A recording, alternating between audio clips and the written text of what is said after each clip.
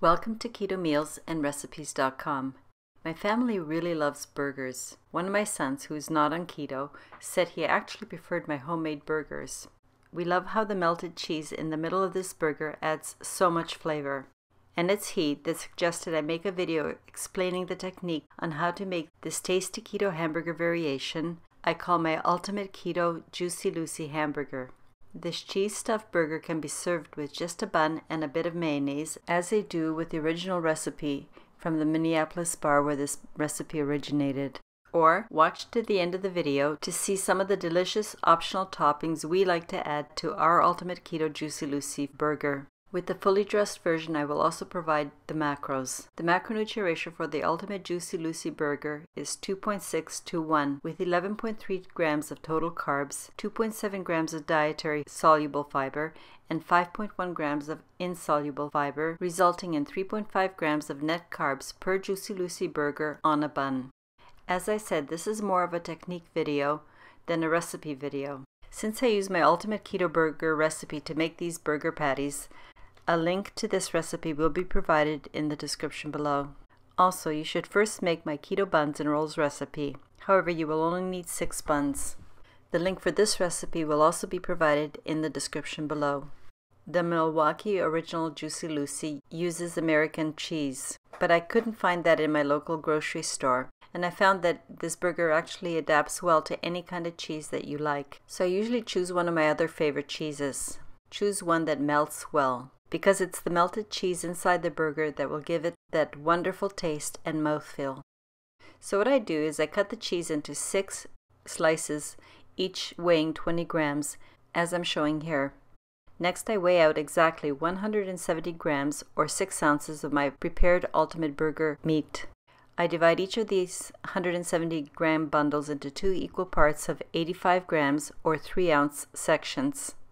Next, lightly roll the 2 halves of meat into small balls. Place each 85 gram or 3 ounce of the flattened ball on a surface, which I lined with a bit of cling wrap. Then, starting at the center, gently press to shape a hollow, which forms a ridge on the outer perimeter. As you're pressing, make sure that the center part isn't too thin, because that would probably cause the cheese to leak out while you're grilling. When you have prepared both of your patties, place 20 grams or 0.7 of an ounce of cheese in the center of one of the patties. To form the patty, it's easiest if you slide your hand under the cling wrap, and use the cling wrap to help you place the second of the 2 patties over the first one with the cheese. When you're putting them together, try to match the edges exactly. Pinch and shape the perimeter of the 2 patties. You must seal the perimeter tightly so that the cheese will not leak. Then, after you have combined the 2 pieces, and reshape as needed to form a flat hockey puck. Set aside and repeat until you have made all 6 of the Juicy Lucy hamburgers. To start grilling, heat a skillet or frying pan on medium heat. And when your pan is hot, brush it with about 1 tablespoon of grapeseed, bacon fat, or coconut oil. Place the patties in the pan, but be careful not to overcrowd. Leave plenty of room between each patty. By the way, I don't use medium-high heat or high heat. If you do, the outside will grill much too quickly, and the inside wouldn't have time to cook properly on this higher heat. The meat would be too rare, and the cheese would not have enough time to melt properly. Also, note that you will grill each side until it's done completely, and flip only once. The frying time for your burger will depend on your meat density and the thickness of your patty. But as a guide, for the 175 grams or 6-ounce amount of hamburger meat that I used for the ultimate Keto Juicy Lucy hamburger, these are the approximate grilling times when I use the medium heat setting. If you like the burger medium rare, cook 4 minutes per side. For medium done hamburger, cook 5 minutes per side. I would recommend the 5-minute per side for best results, which ensures that your cheese will be well melted. As always, how long you cook on each side is up to you and how well done you prefer your hamburger. A couple of points I would like to emphasize so that you achieve the perfect level of juiciness. First, cook the burger on the first side for the full 4 or 5 minutes. Flip only once and cook the other side for 4 or 5 minutes. This will create that wonderful crispy Maillard exterior to your hamburger. And because of the Maillard reaction, this method will keep the juices sealed inside. which is much better than having the juices leak into your pan. Also, never ever press down on the burger with your spatula. That will compress the meat and make the burger less juicy. When both sides of the burger have been grilled to your perfect doneness, remove the burger from the skillet and let the burger rest for 5 minutes to lock in the juices. If you're making just one or two, these prepared Ultimate Keto Juicy Lucy hamburgers can be stored in a sealed container and frozen. But when you're storing them, separate the burgers with parchment paper and don't forget to label and date your storage container. Lastly, I like to also place my keto buns on the skillet and heat them up before serving.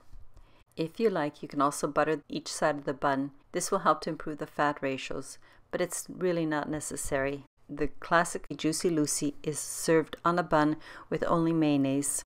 You'll find that this burger is so amazing and full of flavor. The cheese inside the burger really adds a different dimension to the taste. Now, as promised, here are the optional ingredients to make the fully dressed version of the Ultimate Keto Juicy Lucy hamburger on my keto bun.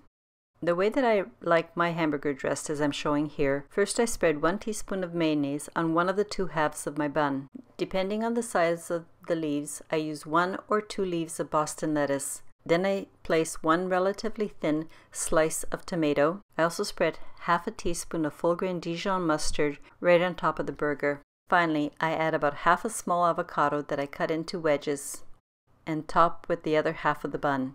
And here you have the Ultimate Keto Juicy Lucy, absolute perfection.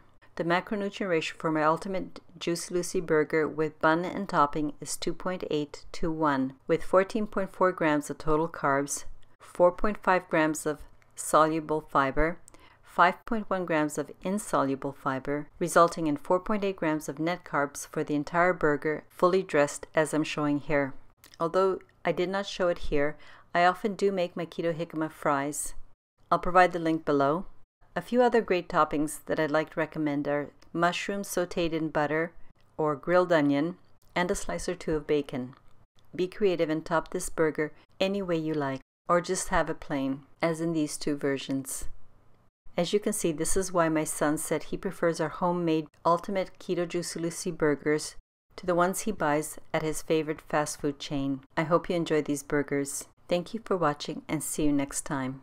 Please subscribe, turn on your notification bell so that you'll be notified when I release my next video. My next video will be my new keto hamburger buns, which have a lighter taste, more closely in taste to regular hamburger buns. The link for the printable Ultimate Keto Juicy Lucy hamburger and the other recipes mentioned will be provided in the description below.